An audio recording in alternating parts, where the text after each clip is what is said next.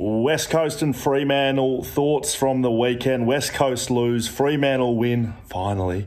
Let's get into both of them. Let's start with Freo, shall we? Amos, I reckon he's a star. Get him in there. Does Taberner lose his spot for good now? I don't know. Where does Josh Tracy sit? That's another question. But they're small brigade. Love him. Mickey Walters, he does what he does. Schultz was very good on the weekend. Hopefully Switkowski injury isn't too bad, but their small forwards, when firing, can make this forward line work.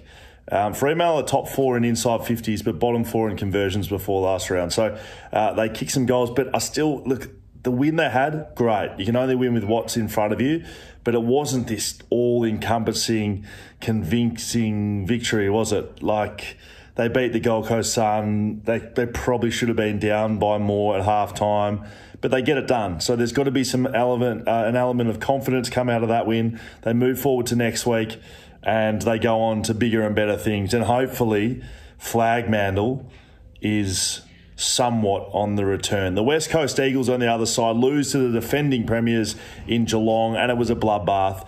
It could have been a bigger bloodbath. I thought at halftime when I went to have a couple of beers, I was going to come back to a 200-point loss, but they fought on. I think West Coast fans should be somewhat pleased with the resilience and fight the players had.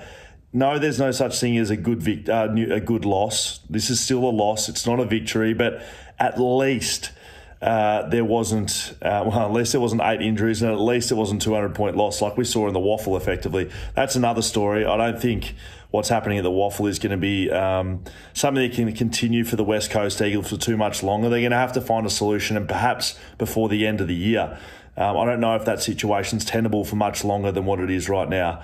Oscar Allen, very good. Jake Waterman, very good at AFL level. I like what those two are doing. And you know what? Bailey Williams as a ruckman kind of works.